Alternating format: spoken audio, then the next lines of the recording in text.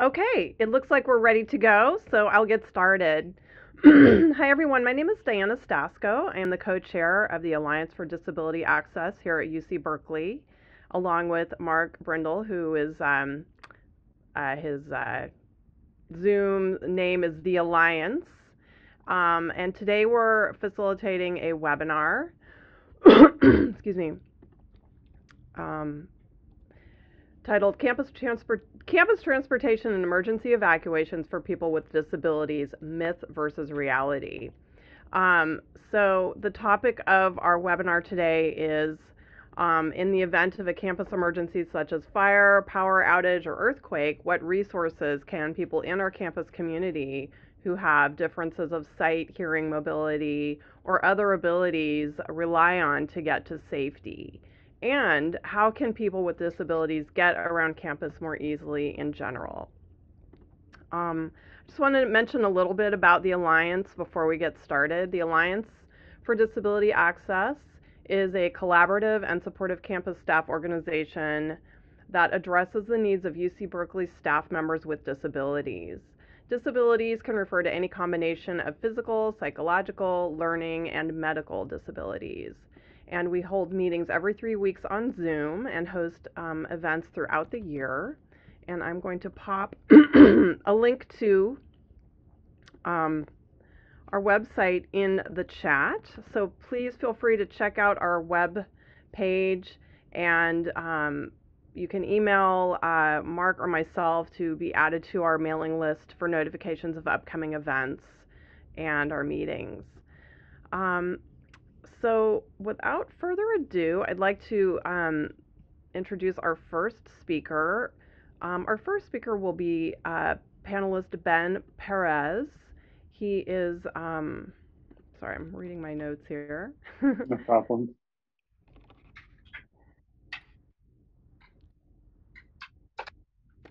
So Ben Perez is the manager of physical access compliance. He's an alumni of UC Berkeley's College of Letters and Sciences. He has served as a member of the UC Berkeley staff since 2014, and he joined UC Berkeley administration as the campus access specialist with the Disabled Students Program, developing and training staff in disability access initiatives across university programs. After working with university leadership to establish the new DAC office, Ben now supports capital strategies and facility services as the university official responsible for physical access and ADAA and CBC compliance in the built environment. And again, Ben will be discussing campus transportation for people with disabilities. So without further ado, take it away, Ben. Awesome. Thank you so much, everybody, for having me. It's a pleasure to talk. So thanks also to the Alliance for hosting this event. It is a great, I'm glad that this resource is being made available to staff. I know that often staff especially can feel disconnected from some of the programs and services that the university does host that makes the campus more accessible, with less kind of a centralized place to go to get this type of information. So Alliance, thank you so much for acting as one of those centralized places. I guess first, talking about transportation, I think it's important to note immediately that one of the largest challenges about our campus is its topography. It is often, for those who can perceive it visually, cited as a beautiful factor for the campus. It's also a daunting thing that can make it very unwelcoming to persons with disabilities, especially if mobility and wayfinding are challenges for you. The campus has, we don't have a grid layout for our pathways. So, trying to find your way, unless you're intimately familiar with the various slight curves and subtle hills, is pretty difficult. And I think that challenge is even harder for staff in general, because unlike students who tend to bounce around from, building to building, semester to semester, and are kind of brought into a familiarity with the campus through that kind of very scattershot approach to which buildings they're in, staff tend to go to one place and then go from that place, and it makes it more difficult to navigate still. So the first thing I think that's important to note is a couple of services that are specific to persons with disabilities. The first is the Loop, which I like to describe as Uber for people with disabilities on campus. The Loop is a golf cart service that runs Monday through Friday, 7:45 a.m. to 10 p.m., with one major limitation as it pertains to staff, in that it only runs on days that classes are in session, which means that on university holidays when students aren't here, so I'm thinking, especially around the winter curtailment and winter holidays, there is often a period where staff are on campus doing their work and the Loop doesn't run. So that limitation aside, the Loop offers site-to-site pickup and transportation on demand. For staff, accessing the Loop requires some form of verification of disability, which is handled through Disability Management Services. One of the great partners that I hope you all are all already aware of on campus to support staff accommodations and staff with disabilities. And so what somebody would do is go to the Loop's program website, which our department hosts, but it's just loop.berkeley.edu, so loop.berkeley.edu. And there's instructions to fill out a Google form. And from there, somebody who I'll introduce in a little while, Thea, who is new to the staff as our campus access analyst and supports my department's operations, particularly when it comes to the Loop, as well as emergency preparedness things that we'll talk about in a little while, receives the request and will also then help shepherd you through the verification process. So this could be for a short-term injury or disability, right? If you have sudden mobility impairment due to a broken leg or some other temporary condition, the Loop is certainly something that you can and should make use of. And if you're, whatever the limitation, functional limitation you have is something that you expect will continue to affect you on an ongoing basis, then the Loop access can be established for your entire time on campus with no need to re-verify. And so a couple of things about the service, if any of you have used it, you know that it is highly subject to supply and demand issues in terms of how quickly it will arrive. So students, for example, are on campus Monday through Friday, most busily on Tuesdays and Thursdays, however, and then again, most concentrated even further in the kind of 10 a.m. to 4 p.m. window. Calling a ride at that point is going to take longer than it would at 6 p.m. on Thursday or Friday afternoon. And so the Loop, it serves this kind of intra-campus purpose very well, but it doesn't much, so it's limited to the campus itself. The carts are street legal, however, for a whole host of reasons as of right now, we're constraining them to the specific pickup and drop-off locations that are pre-established. There are 37 of them across the campus. But there is often a need to get kind of around the campus in a broader sense. And this is where we point to things that are available to everybody, but I think some staff often don't realize are as useful as they might be. So campus transportation options like the campus Bear Transit shuttles, which are free for staff use. They are accessible. They have wheelchair lifts. So if walking up the stairs is any challenge for you, I myself am a wheelchair user, and obviously therefore stairs are not my best friend. I've regularly used these lifts and have been really pleased with how well the staff are trained to work with me as a wheelchair user, secure my chair to the back of in the rear of the bus. And then also to get me places pretty quickly. The Botanical Gardens is a great example of a spot where I end up relatively frequently, but one that is not traversable by pedestrians at all. There is no safe sidewalk on your way up.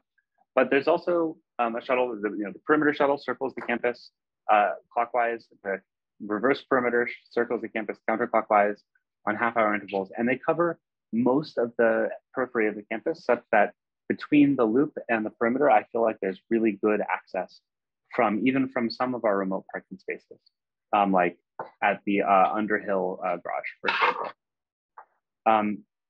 So beyond that, I think, in case people don't know, and I hope that you do, if you have a campus parking permit and you also have a placard for disability, you're allowed to park in any campus parking spot, regardless as to whether the lot aligns with the permit type you have. So for example, most staff have F permits, which allows them to park in lots that are kind of on the edge of the campus for the most part. And a couple of them that are, somewhere, closer, but they're certainly not the coveted C parking permits that are, in the very middle of the campus, right next to the buildings where you actually probably want to be. And so if you have a valid disabled person's parking placard and a valid campus parking permit, you can ignore the lot type restriction and park in any lot that has space for a disabled person parking. So I encourage you to take use of that. Some choice lots that I like to point out to people are obviously the little lot right by California Hall and the Architects and Engineers building, just right off of, not California Hall, sorry, Sproul Hall. So, right by the Sproul Plaza. There are a couple of parking spaces right next to the Social Sciences building. If you turn right off of Barrows Lane, there are a couple of accessible parking spaces there. At the Campanile, there are several accessible parking spaces, as well as right by Bechtel Engineering Center. So these are, kind of more central, and I, again, strongly encourage staff to make use of that provision in our policy, because it greatly increases your flexibility when it comes to finding places to be. Last place to point out is outside of South Hall, which is, right next to the Bancroft Library as well. So between, those three major programs, there is, I think, a decent amount of additional mobility and transportation option for staff. And I encourage anybody with questions about this to email our department at access@berkeley.edu, so that you can either learn more or get some specific assistance relative to your individual needs and the barriers that you individually face. Because I think that I hope that we're all aware that, the process of managing disability is a deeply individualized process, and your needs in terms of where you need to go and when you need to be there could greatly change, your relationship to these types of programs. And as always, things are more flexible than they may appear. If you have a specific need, there's always a way to work through it. So, let us know how we can best support you. One thing to note that is also just a constraint on the university's ability to provide transportation for staff. The university has long held that it is an individual's responsibility, whether that's a student or a staff member, to get to the campus. But once you're on the campus, the university does bear significant responsibility for making sure that you can get to the places you need to be. So I would say, get yourself here, and then the campus will figure out how to support the rest of your mobility needs. So I'm going to actually turn it over to Thea and my colleague Derek Coates, both of whom work with me in the Disability Access Compliance Office. As a way of introduction, Thea, as I mentioned, joined us recently as a campus access analyst. Thea is a graduate of UC Berkeley's School of Social Welfare with a master's in social work, and has been an invaluable asset to our office in this short time. Derek has been on campus for, I want to say, 14 years. If I'm speaking incorrectly, Derek, please let me know. Derek has served in roles in HR investigations and is currently the manager of program access compliance, overseeing the campus's compliance efforts in our non-physical programming. So everything else. So I wanted to turn it over to these two so we can start talking about emergency preparedness, unless there are any questions. Yeah, let's see if there's any questions first about what was just presented before I go into what I'm doing. Yeah, thank you. We would like to just take a brief period to ask any questions. And thank you so much, Ben. That was super informative. I really got a lot out of that. And I actually had a question regarding the ability to park in C lots in disabled parking spots. So with the disabled permit, parking in lots that are not, like as staff, parking in lots that are not F lots, are you only allowed to park in disabled parking spots? Or can you park in any spot if you have a disabled placard? Similarly to like being on the street. Yeah, you can park in any spot. I think that the intention of the policy is to give you access to additional disabled persons parking spaces, the blue spaces that are marked throughout the campus. But if there aren't any available in the lot that you need to park in, absolutely, you can use the most convenient available space. That is 100% all right. One important thing to note though, and I just stress this over and over and over again, is that you do need to have a valid campus parking permit. So the difference being that the campus is not public parking. We are, our own separate entity that is allowed to control our parking, and we require a permit of some kind.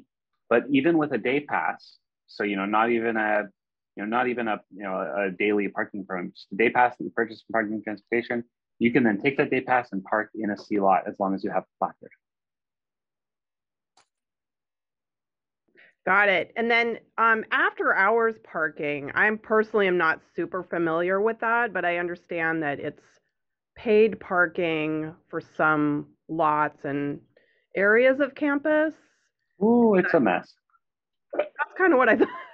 Could you go into that and how there might be any special like allowances for people with disabilities and how that might work? Yeah. So actually, there really isn't there's no additional specific allowance as an accommodation for disability in in our parking program as it exists. If it's not a paid lot, in the after hours parking, so, usually they'll say from 5 p.m. till 2 a.m., this is open to the public and it's paid or not paid. That's usually what I've seen as the changeover.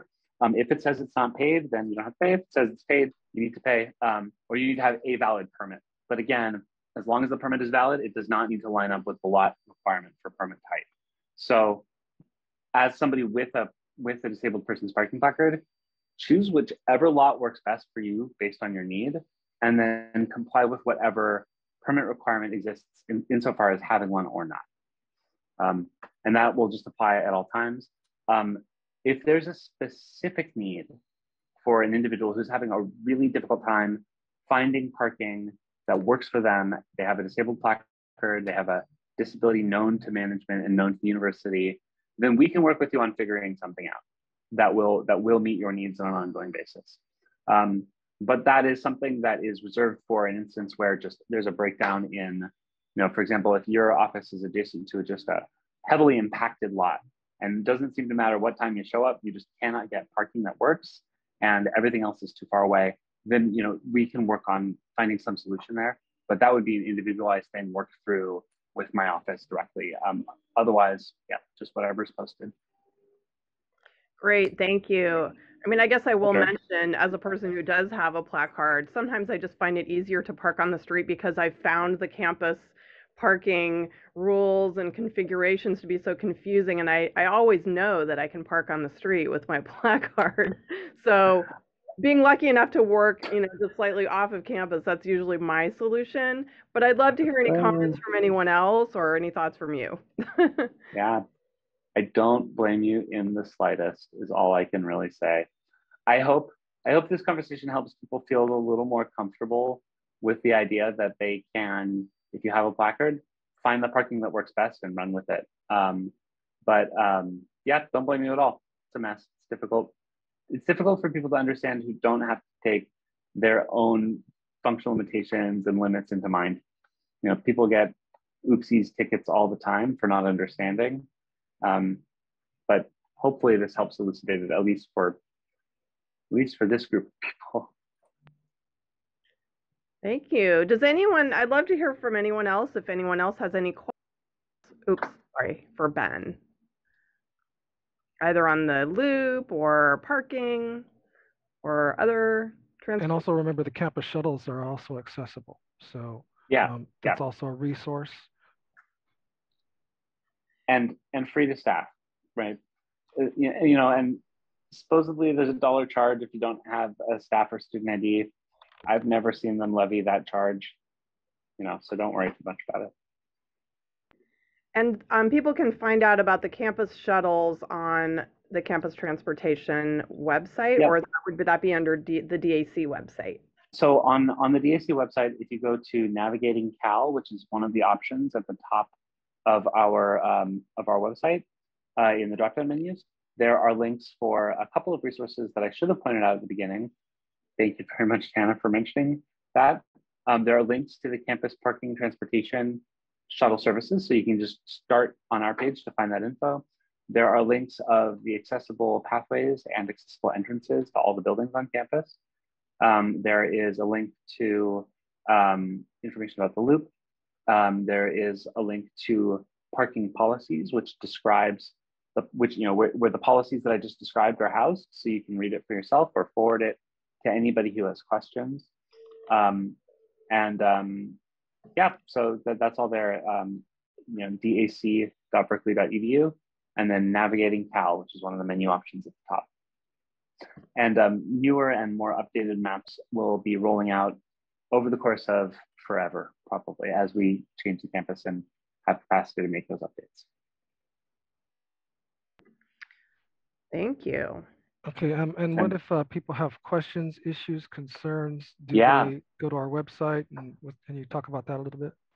Absolutely, thank you. Yeah, so at Derek's brilliant prompting, there are a couple of ways to best get in contact with us. If you have any specific questions, the best way to get in contact is to email access@berkeley.edu, and it'll get routed internally until the right person can get back to you. If you, however, have an issue of concern, that is to say you see something that either a practice or a physical barrier or anything that you feel needs attention from the DAC office and our team, you can go to the Request Services button that's on our homepage.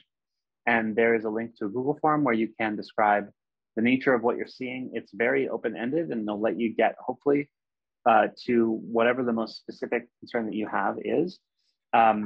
It's also the place where if you see a physical access barrier in the built environment of our campus, that you can report it. And those reports are routed to me, and then it is my job to try to make those issues go away as quickly as I can. I'd like to point to examples of where that has, been pointed out and addressed. So, recently a student pointed out that there was some broken concrete at the top of a ramp, and I was able to at least get that project initiated. So we're in the process of removing that barrier already. If you see something that is inaccessible, or if you see a practice that is inaccessible, or if you have a question, or again, just a concern that you want to raise, dac.berkeley.edu, and then the Request Services button that's on the homepage. Great. If no one else has a question, I actually have another question. Please, yeah. So I know for me, sometimes the issue is knowing which entrances to a building I can easily access, or, am I going to have to go up a bunch of stairs and things like that?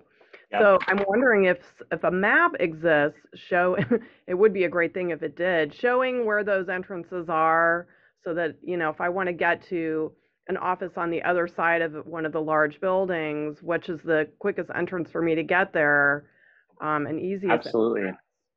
Yeah, so again, under the Navigating Cal tab, there's a section for maps. And that section includes a map that says preferred wheelchair routes. And I really realized as we're talking that I should name it accessible entrances also. But on that map are blue lines, which indicate barrier-free routes in terms of stairs. So I cannot guarantee that the slope of every single pathway is compliant, although they are the most accessible paths across our campus. And then it also includes red dots indicating the accessible entrance for every building on the campus. Except for apparently formerly Kroger, now Anthropology and Art Practice, which while looking at the map, I just realized does not have a red dot indicating where its accessible entrance is. That'll be fixed soon. I've stared at this thing thousands of times. I cannot believe I never saw that until now. Anyway, but yeah, so that map is there, it exists. I encourage you to make use of it. I know that, especially if you're going to a facility that you're unfamiliar with, which again, if you're usually working in one location and suddenly you're going to an event or to a training or to an HR function somewhere else, completely understandable that you would not know how to get there and not know what the accessibility features of that space are. And so, yeah, that's what this resource is aiming to help provide. So yeah, that map exists. I'm sorry, can you repeat again where, under what tab or where that can be? If you go to Navigating Cal, which is one of the tabs at the top of our website, and then Maps, it'll show up there. Great, thank you. Yep. Are there any other questions or comments?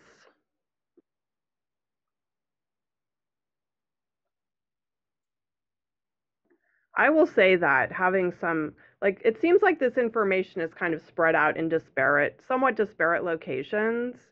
And I'm wondering, especially for people who are visitors to campus, who, may not have the time to navigate all these different resources, if there's some kind of a quick handout or even handout and video that, if aren't created, might be created to help people just quickly get an overview or even a deeper dive into how to get around.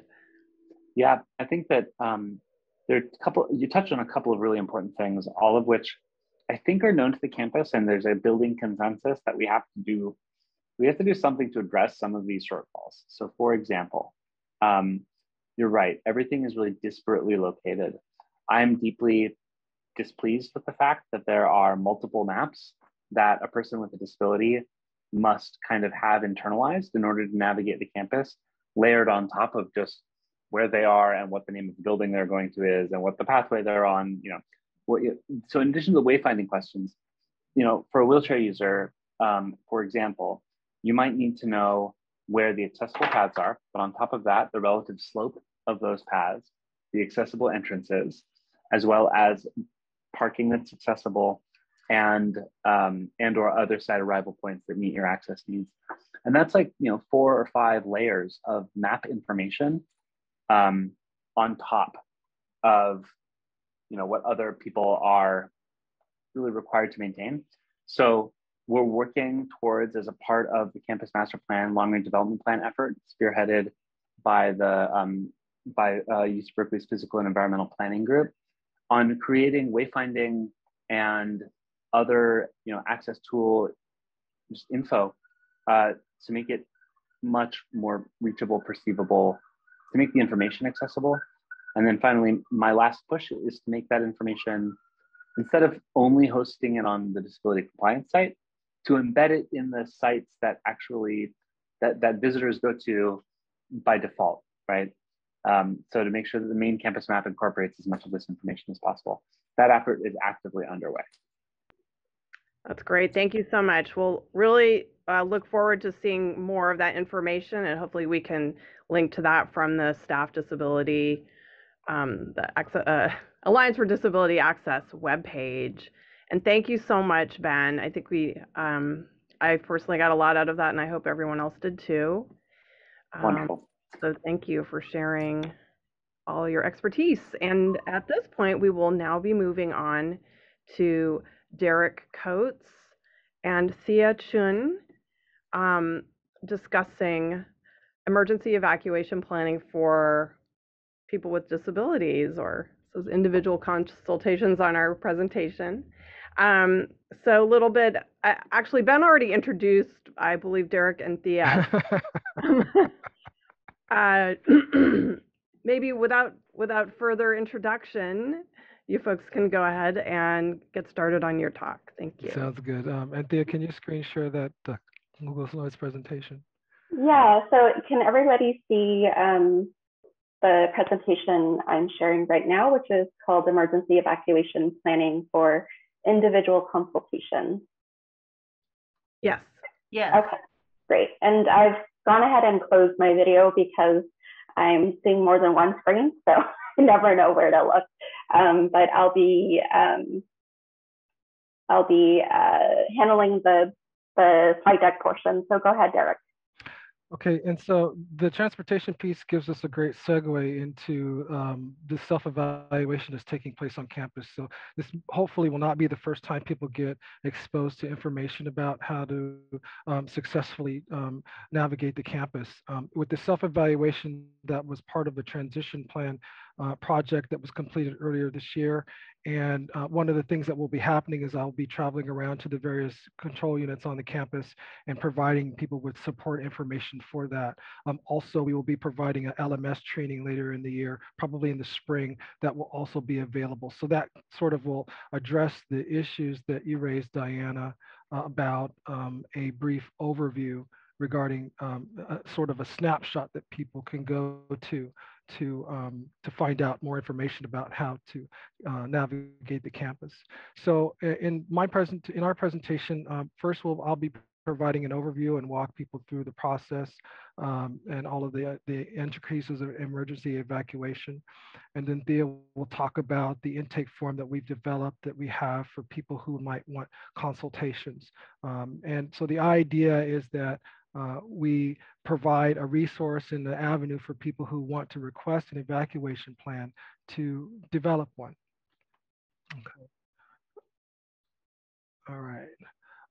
Now, the purpose of this workshop is to help people with disabilities learn how to navigate the campus using the transportation systems that we already have, and also how to safely evacuate from a building. And this is our way of defining inclusion, and that is making sure that as we talk about this information and share this information, we also include people that have disabilities so that they can learn, but also ask questions and participate in the process. While it's the case that first responders need to know how to best assist people with disabilities, there's also a lot we can do to prepare for success. I think the most important piece here is to know who, what, when, and where. Who needs to know? So if you're a staff person on campus, who needs to know is your supervisor and your manager. That person is going to play a critical and key role in making sure that everyone is successful in case there's an evacuation that's necessary. What do they need to know? Everybody needs to know their role. I think the best way to think about this is that we're all on a softball field and we're all playing softball or whatever game you want to talk about. That's a group game. You learn about your own role based on being exposed to what other people are also meant to do. So in this scenario, we're talking about the manager, supervisor knowing what their role is, the person with the disability knowing what their role is and their responsibilities, the building manager knowing what their role is, a floor warden knowing what their role is. And so everybody involved has an idea of what their role is. And that even moves to the first responders know what their role is. So if everybody's on the same page about what's supposed to happen, then we can make sure that we can achieve the most success possible. All right. Keys to success, what to do in an emergency. For help in an emergency, there's a number of options that are available to people. Obviously, people can dial 911 from a campus phone. They can also call the UCPD number.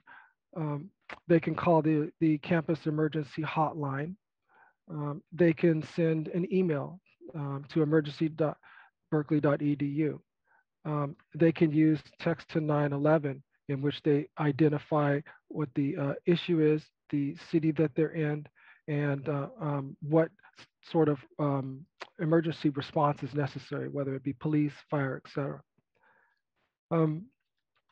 So one of the keys to success in this whole process is having the information available, real-time information. It's the best way to maximize opportunities for success. On our campus, we have a number of methods by which people can get up-to-date real-time data on what's actually happening. If you don't know what's happening, you don't know whether you need to evacuate right now, whether you can wait, et cetera. And so the benefit of the opportunities that we have to gain real-time access to information will be invaluable in successfully evacuating from buildings. One of the first options is the Warn Me. And if you travel to the Warn Me website, you know everybody who has a UC Berkeley email address is automatically enrolled in WarnMe. And most of you already have received messages about things that are taking place. And WarnMe is used whenever there's some sort of a threat that might be a threat to bodily harm or injury to people.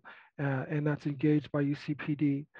So what ends up happening, you will get a text message on your smartphone that'll indicate where the location is of the issue, what the recommendations are regarding the issue, and what options you have as far as how to respond. In addition, the emails are sent to, if that's a preference that you select, that also provide you with notice about what might be happening in a particular area. And this is definitely something that's ongoing. I think it's a great resource. For me, being blind and traveling with the guide dog, it's really helpful to know where hotspots might be that I might want to avoid so that I can sort of plan an alternate route. So emergency notifications are sent on upon confirmation of a significant emergency or dangerous situation. All right. So there's also the UCB alerting and warning system, and people have heard the sirens that get tested. And that's on the first Wednesday of every month. And this siren also can serve as a PA system in which people can hear instructions that are verbally communicated to the campus in case of an emergency. All right, keys to success, access for information, part 2. In the case of an emergency, we also want to make sure that we're aware of the other options in terms of information, one of which would be radio. So we have a Cal radio system, and we also want to make sure that people know that there's also CIDIO radio stations that they can also listen to gather information that's up to date. Sometimes it's more than just evacuating from a building. Sometimes it's evacuating from the campus. And so being able to know how to get access to those radio stations on your smartphone is just ideal, and something that can be done ahead of time that can facilitate what to do whenever an emergency takes place. You also can register for AC Alert, and that's in the county of Alameda. And AC Alert, once you register, it can provide voice notification, text messages. It can provide email messages, and it can even provide information on social media. Another option that's available is we have social media portals through which emergency information can also be communicated. You have UCPD Facebook and Twitter accounts, but you also, don't forget, have the City of Berkeley Twitter accounts and Facebook pages also to gather more information.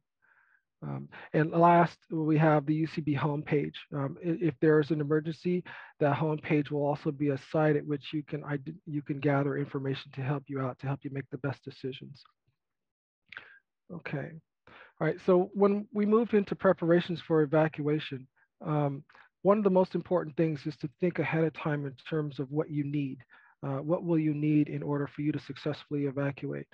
Keys, wallet, X, Y, Z, right? And one of the wonderful things about the ADA network and many of the federal agency websites is that you can do an easy Google search and you can get all kinds of go bag recommendations. And the idea is that you look and you figure out what is the most effective and efficient for you based on the functional limitations of your disability, the way that your disability may play a factor and a role in your ability to successfully evacuate. And so we want people to think through ahead of time, if you have to leave in an emergency urgently, what are the core pieces and core things that you would need in order for you to successfully egress from a building. These can include emergency health information. This bag can contain medicines that you might need that you can't not have for a day or a short period of time. Having a small whistle or some sort of a whistle, some sort of a noise-making device is also ideal to have. And most important, if you have a disability that requires first responders to have additional information on about what they need to do to assist you, sometimes it's great just to have a script written, a 3x5 card, something that's written that you can hand to somebody to help them further understand what they might need to do in order to assist you. And all of these should be discussed with an exit buddy. Okay. All right, so I wanted to talk about the exit buddy, and the ideal is that you have one person who you will have contact with that will check in on you in case there's an emergency. But I think that it's ideal to have two people. And in the example that I give about my experience later in the presentation, I'll tell you why. But at the end of the day, you have one person, but that person might not be available. And so if you have a second backup person, then that's ideal. Now with this exit buddy, what you want to do is you want to do your best to have conversations with this person, meet this person, and walk through what's going to happen in case there's an evacuation. And I'll use a simple example for myself again, and that's sometimes I might need sighted guide assistance. And everybody is not equipped to provide sighted guide assistance, but it's not a testament about their character. It's just people may not know how to do it, and they may be uncomfortable doing it. And so sometimes I might get sighted guide assistance, and somebody will guide me as if I have like 200 light bulbs attached to me, and one might fall and break or something. Just really, really gingerly, and it's like, no, we can keep walking. Sometimes people will explain what every physical thing is in the path that we're walking through, as opposed to just walking through and be walking behind them. And so, there's things that I can do that I do that will help people be more comfortable in that process. There's also things that you can do if you have a disability and you need assistance to work with that exit buddy so that they're comfortable understanding what their role is. Again, we're back to how can we best help them understand what the expectations are, what they're responsible for doing, and do that using humor or whatever, but do that in a way that helps the team be successful. So that exit buddy will also be someone who will meet with you and the building manager. That person might meet with you and the floor warden. And so we want this to really be a team effort so that everybody who's engaged has an understanding about what their role is and how to execute their responsibilities as best as possible. And we know that in emergencies, people don't think clearly. There's all kinds of things going on. The siren is blaring and just drowning out every sound, and there's anxiety. So we want to make sure that people get as comfortable as possible, and that means establishing and building a relationship with that exit buddy, with that building manager, and understanding how to interface with first responders too. One of the most critical pieces next is this notion of figuring out how to actually evacuate the building. So that means your exit buddy, the building manager, the floor warden. At the end of the day, somebody has to identify what is the best route to get out of this building. And that includes looking at the building plans and identifying where you are relative to the designated waiting areas or areas of refuge, and identifying where you will go once you leave the building. So at the end of the day, the best way to do that is to sit down and walk through what this looks like and do sort of a drill so that everybody's on the same page about, how are you going to go from A to B in the most effective and efficient manner. On our campus website, you can go, Ben referred to this earlier, and you can go onto our website and you can select the building, and you can find out information about that building all the way down to where the restrooms are. And so when I say prepare, the best way for us to prepare for success is to make sure that we also do our due diligence as people with disabilities. That means taking the time to go to that building and look at what what the options are, what the routes look like based on the building schematics. And this applies not only to just staff persons in buildings, but also students. Students may be traveling to various buildings, has been referred to before, because they're in different classes. And so having an idea about what those buildings are like is sort of the due diligence sort of part the student can do to get a better understanding of what really should happen. And that doesn't mean that you're going to be doing this by yourself. again, I emphasize the team approach to this. At the end of the day, it helps when you're a little bit familiar with what the terrain looks like in the respective areas that you might need to evacuate from, so that in case something does happen to the exit buddy, unfortunately, you still are able to at least find your way to the designated waiting area or area of refuge. So it's a great. Oh, sorry, Ben. Did you want to add something? Oh, I was going to say, it would just be a good time to ask Thea to go over the emergency prejudice consultation. All right. Thea, are you there? I am. So I think, Derek, thank you. As an overview, if you see on your screen, these are the components that will be discussed during an individual consultation, which is the review of building plans, which shows designated waiting areas. So those are areas where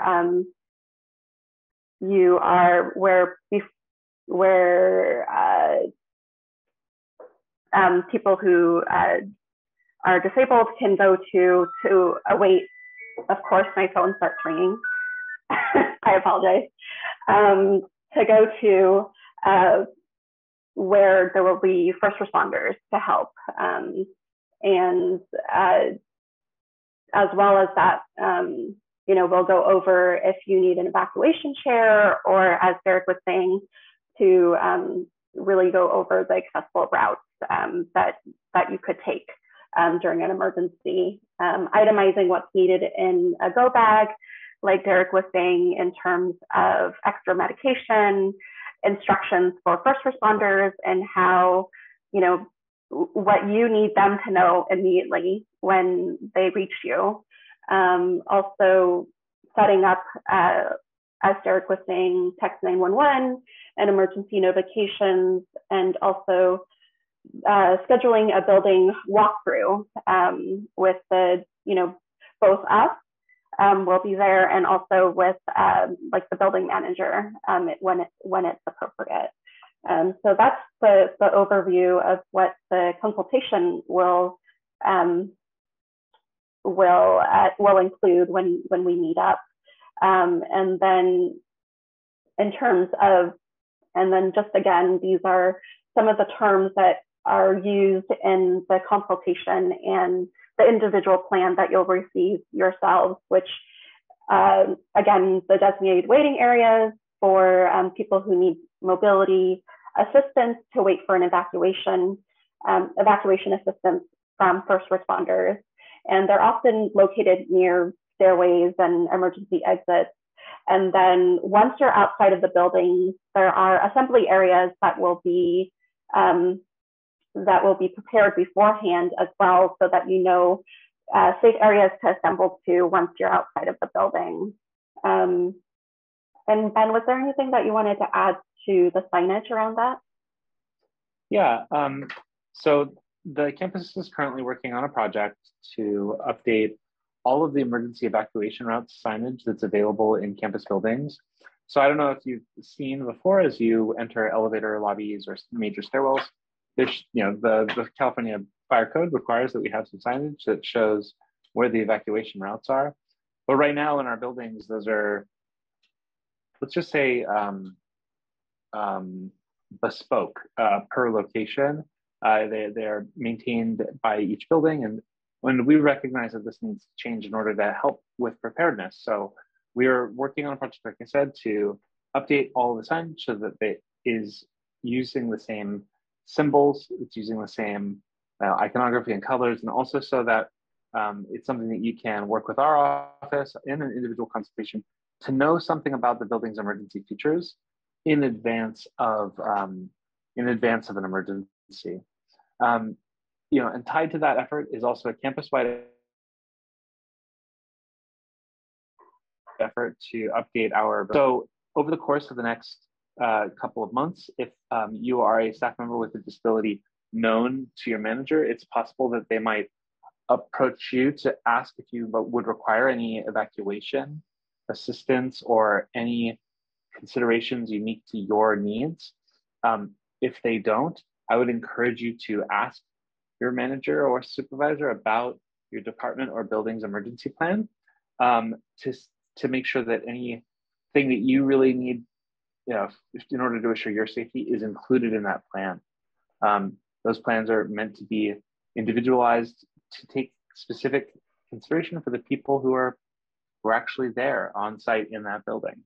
One note about the designated waiting area signs. So as one of them is currently on the screen, they say designated waiting area. They say to wait for emergency assistance. There are phone numbers listed that show, or that say to call UCPD. And then also each designated waiting area sign includes its exact location within a building. So for example, this template that's shown on screen here says your DWA location. Building, there's an empty space. Floor, there's an empty space. So it would say something like Wheeler, 3rd floor, northwest stairwell. That is so that you can tell first responders exactly where you are. If you see that a building you're in is missing this signage, let us know. Email access@berkeley.edu, and we will make sure it gets put back out there. So yeah. Great, thanks, Ben. And again, some of the terms that Derek had talked about in terms of warn me, text 911, these are emergency notifications that will be available to you. And I believe all staff are getting warn me via email, but you can also do it via your mobile phone. And this presentation will be emailed to all of you as well. So, and these are all live links as well that you can click to once the presentation's over. And then the next thing is, okay, so we've gone over what the consultation is going to look like. What does it actually look like to request a consultation? So again, speak with your managers about what the consultation process will look like, but you can always request a consultation on our website, which is on our website right now at dac.berkeley. dac.berkeley.edu emergency. And really, it's just to capture some logistical information so that we can create a personalized emergency evacuation plan as an accommodation for a disability. And again, it's going to involve knowing the buildings and the floors you're located in on campus, as well as your schedule. I know that during, as we're all aware, during this pandemic, you're not necessarily going to be on campus every day, or you might have a hybrid program, or you are on campus every day. So those are some of the details that are important for the people like building managers to know about during situations of emergency. And like Derek mentioned, some of this information is also going to be, who could be your exit buddy, or who can be your exit buddies during these times, as well as making general evacuation prep, like making a to-go bag, learning about the building that you're at, the exits, the route, learning how to understand how an evacuation chair would look like for people who are in wheelchairs, and kind of thinking about other components that would help, like for individuals who are deaf or hard of hearing, having a strobe light at their workstation, and just wayfinding in general. And so, so the process is you'll fill out this request for a consultation. You'll get an automatic confirmation email, and then we'll be able to schedule a consultation and to show you the things that we discussed so far, as well as any follow-up that's needed. Okay, Ben, can you say a little bit about evacuation chairs? I know that you did a training recently with UCPD. Is there any insight or any information you'd like to share regarding that? Yeah, absolutely. Thank you for asking. So we got a question in the chat actually pretty close to the beginning of this about whether we were working with the Office for Emergency Management. The short answer is yes, absolutely. So over the course of a couple of weeks last month, or was it this? COVID has done weird things, my perception of time, my apologies. Um, the Office of Emergency Management and I conducted a series of trainings for UCPD officers, where we gave them an overview of evacuation wheelchairs. We showed them how to use the chairs, and we spoke with them about what our mandates and best practices are for evacuating people with disabilities, in general, but be they staff, student, guest, visitor, etc. So the short version of this is that UCPD officers who are the campus's first responders know that evacuation wheelchairs exist. They know where they are, and they know how to get into the cabinets where they are stored and use them. They have been guided in how to approach and request any info from a person who requires evacuation assistance about how to best lift and move them, and ideally to treat them with with equal dignity and respect as they would any other person. They also know that it is a part of our mandate to evacuate mobility devices such as wheelchairs unless it is impossible to do so given other constraints. So for example, after a major earthquake, if there is substantial fear that the building will collapse, the officer might feel that they need to make sure that your life is taken care of before they worry about your wheelchair. However, if there is no constraint, they also know that they must also evacuate mobility devices. It's also something I tried to impart to UCPD officers as far as emergency evacuation chairs specifically go, that for some people, separation from their wheelchair in and of itself is a substantial risk to safety and life, so that they must take that into consideration as they are asking about how to best evacuate somebody. UCPD should be well equipped to help with that in the future.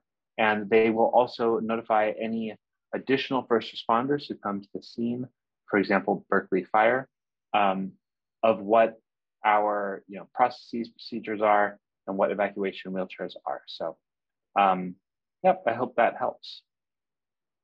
Thank you, Ben, Derek, and Thea. I just want to mention that we have 25 minutes left. We did want to allow some time for Q&A.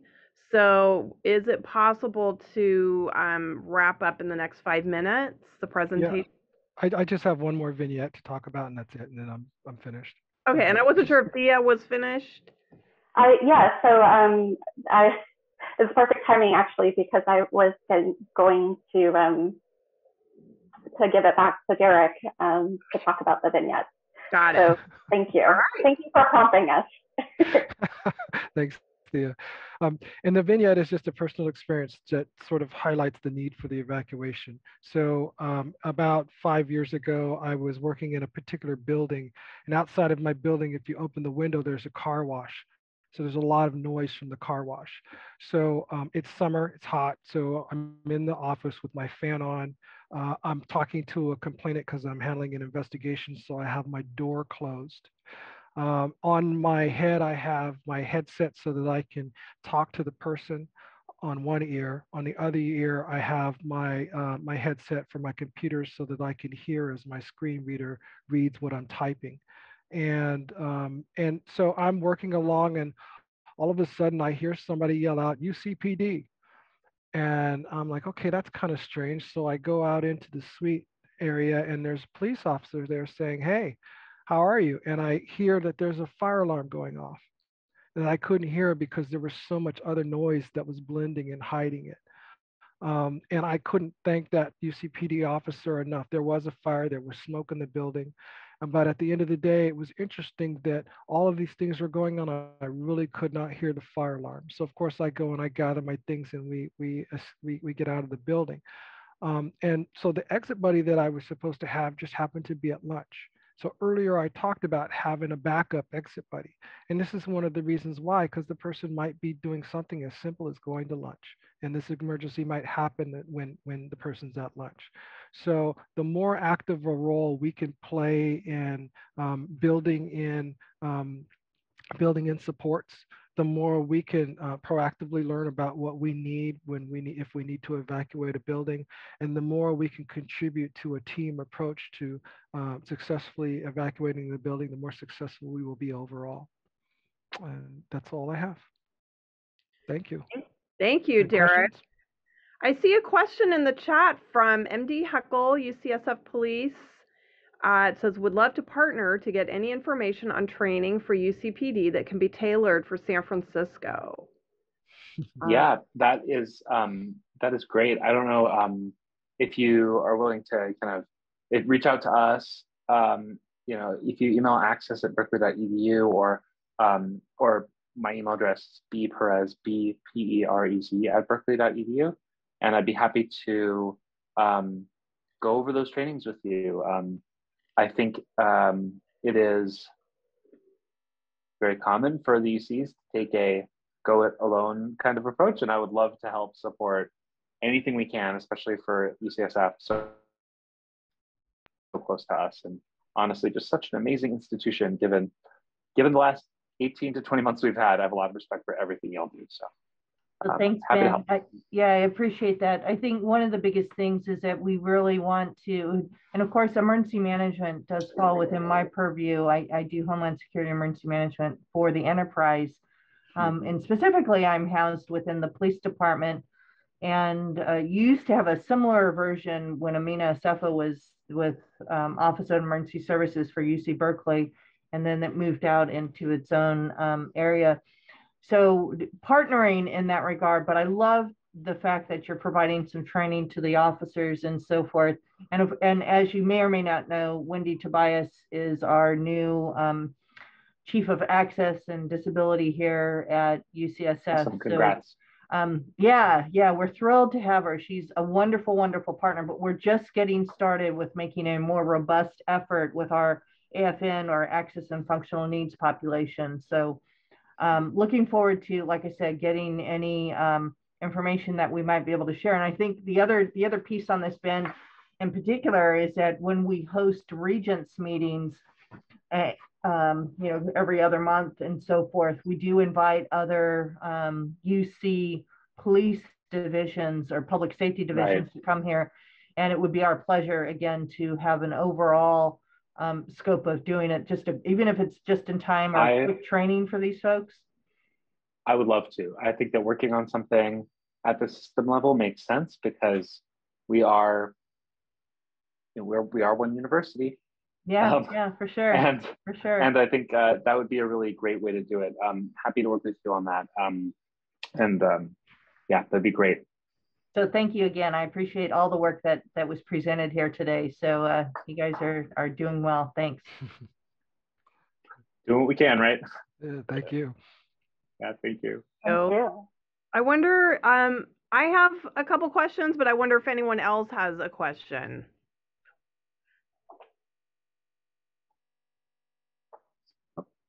Okay, well then I'll just, oh, I see Jenny's hand raised. Go ahead, Jenny. Hi. So I really appreciate all this training. I've had to hop in and out because of student workers at the library, but I've really appreciated this. I'm new to this as well, and one of the questions I'm wondering about the emergency evacuations is, like, I work for the chemistry library within Hildebrand, which is controlled by the college chemistry building management, and I personally have never received any information on, like, the evacuation chairs or anything like that. And I don't know what, like, our role would necessarily be in those situations. And if we come to you, or would we respond or reach out to, like, the College of Chemistry first? There's just multiple layers going on there. And I'm speaking for myself, not for the library. I'm just trying to figure this out. But does that question make sense? Yeah. Do you guys mind if I take it, Derek, Sophia? Yeah, go right ahead. Yeah, okay. So you're absolutely right in that there are a lot of layers in operation here. As you're thinking about the students, particularly inside of the library, and the people who are coming in and out frequently, you know, the building emergency plan function is a Cal OSHA requirement, and it's something that the university is now taking a more systematic look at and making sure that they're all up to date across all of our buildings and programs. As you could imagine, that type of programming is difficult for a university like ours because of the way that staff turnover and other things affect what the specifics of a plan. The building plans are coordinated at the building level first. So the College of Chemistry as a discrete unit should have some sense of its building emergency plans. However, I want to say and just really plainly recognize that there has not been a huge emphasis on the development of these plans recently because we've been dealing with emergency after emergency year after year, given the smoke years and now COVID. So I just want to say, there might be less coherent of a building plan than there should be at the moment. That said, again, we have started to push to make sure that these are updated and made sure that they're brought up to date. But I think that the work starts in the building. So in your case, yes, the College of Chemistry who's responsible for Hildebrand. If you ask and you don't get anywhere, feel free to reach out to us though, because we are really spearheading this effort, because although emergency planning affects everybody, we want to make sure that the emergency plans that exist are very well situated to take care of the needs of our staff and community members more broadly with disabilities. First and foremost, I guess. Thank you. That's really helpful to have a direction to go in.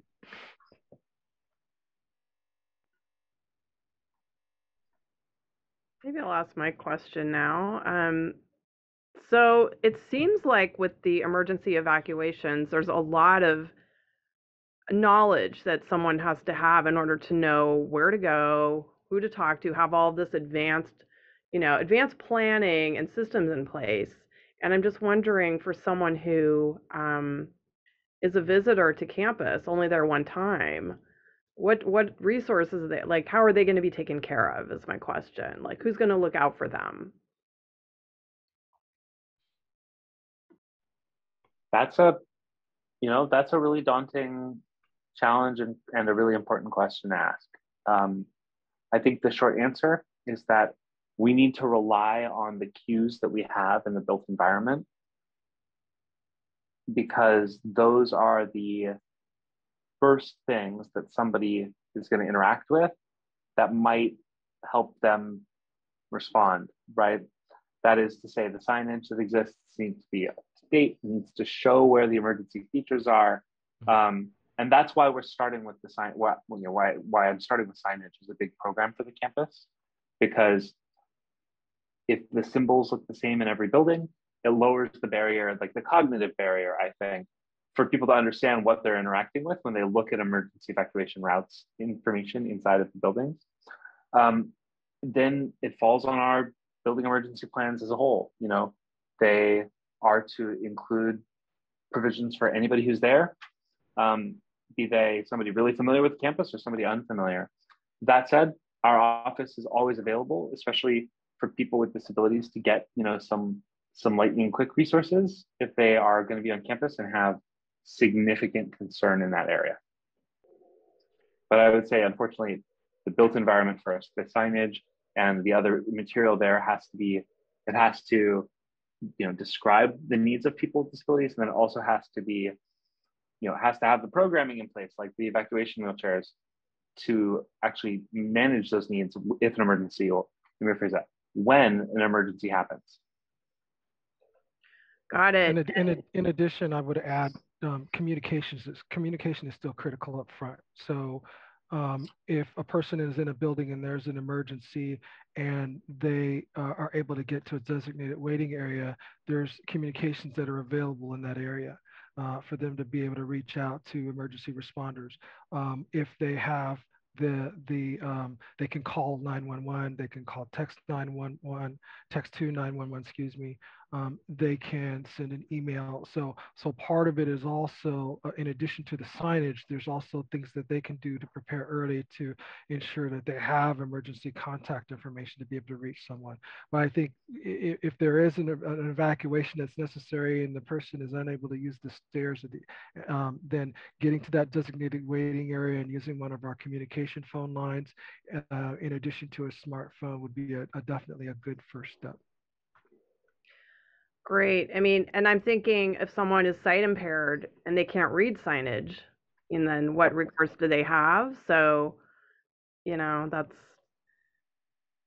I think we all have the obligation to have both audible, visual, and certainly touch it when we can for any emergency response. And what I want to say is that when we have faculty, staff, and learners here on site, every one of them is taught that we have an obligation to any of our visitors or their families coming, that if there is an emergency action like an evacuation or a fire alarm going off, that they have the responsibility to foster them through our system, because we can't have the ultimate expectation that people will know our buildings.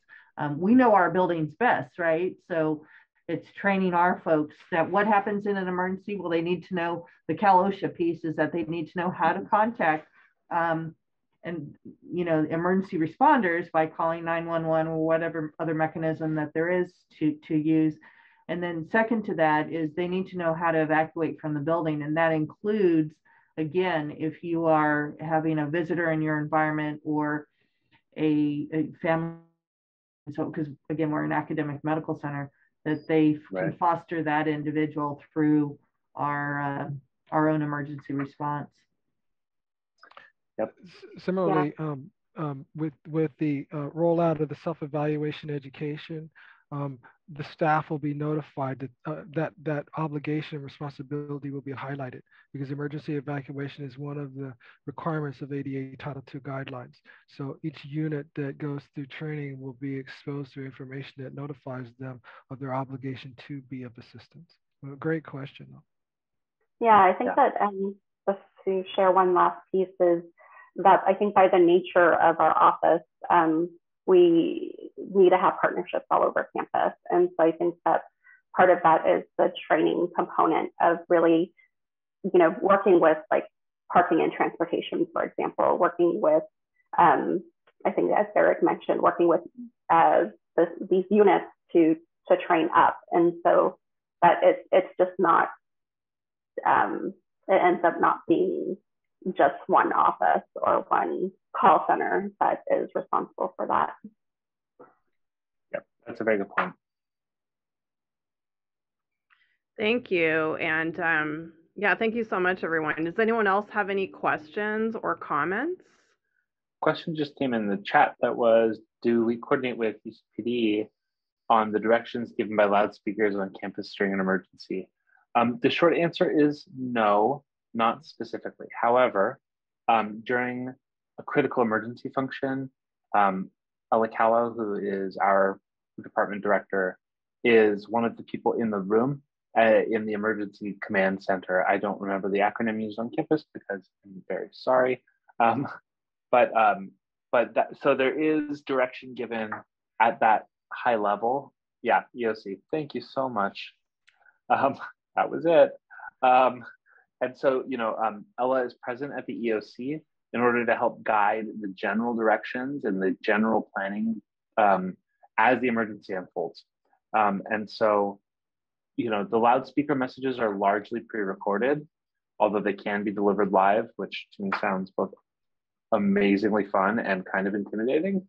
But either way, so there is somebody there helping to steer the campus's efforts into directions that will hopefully meet and exceed the base needs of the disabled community members who are on campus when something happens.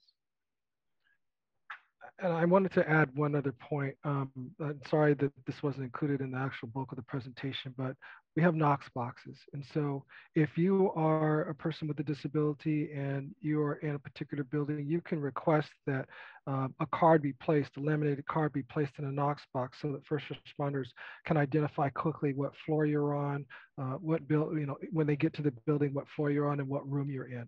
Now, we intend to have a process by which once a consultation is completed, we will be sharing information with OEM as well as UCPD so that that information is available on a spreadsheet, but it never hurts to have an extra control in the process. So if you're in a building on campus and you have an evacuation plan, specifically request that the information about where you're located be placed in the Knox box.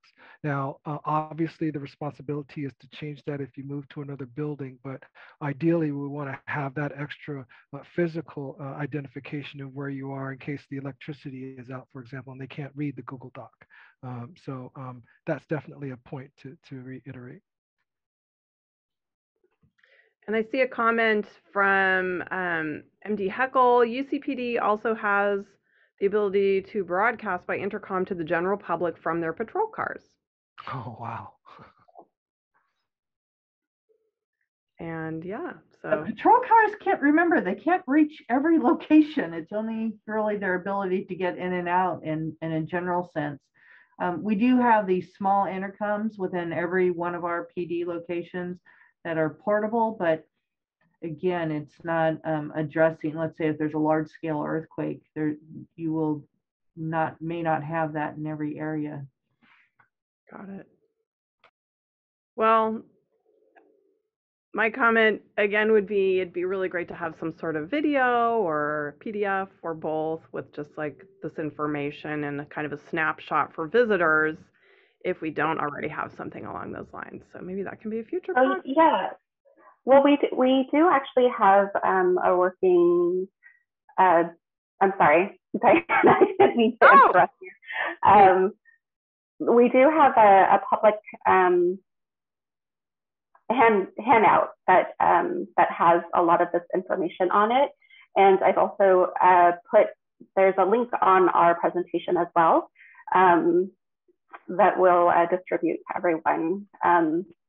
But it does have a lot of this information, and as well, right now it's on a Google Doc, and so if there are any issues assessing or accessing the document, please just let us know. That's unfortunately often how all of us find out if something isn't as accessible as we think it is. Right. I mean, I'm just thinking, so I work at the School of Public Health, and we're actually putting on an event shortly where there will be a lot of elderly folks, and I'm assuming that many of them will have disabilities, and so does our events coordinator. Is our events coordinator aware of all of this? I don't know. They should be. So. Oh, you froze, Ben. Yeah, they should be, and of course they can reach out to our office. But one of the other, I mean, you're one of the other things that will need to be covered. Oh, go ahead, Ben. You back? Okay, he's not back. Yeah, I'm back. I'm so sorry. Oh. I was just going to cover that in the events training that has to take place with the self-evaluation. That includes educating event sponsors and event coordinators about emergency evacuation. Go ahead, Ben. I would say our website also includes, event accessibility guidelines that my understanding is that event sponsors are required to take a look at and acknowledge if they're posting events to the Berkeley events calendar. And my apologies, my video is now going to be off. My internet is unstable. Go Air Bears. And I'm struggling right now. Jenny has her hand. Just real quickly, I just wanted folks to know that I just put in the chat the public document for emergency evacuation planning in the chat. So let me know if that also doesn't work, but it should be public. Awesome. Jenny? Yeah, go ahead, Jenny.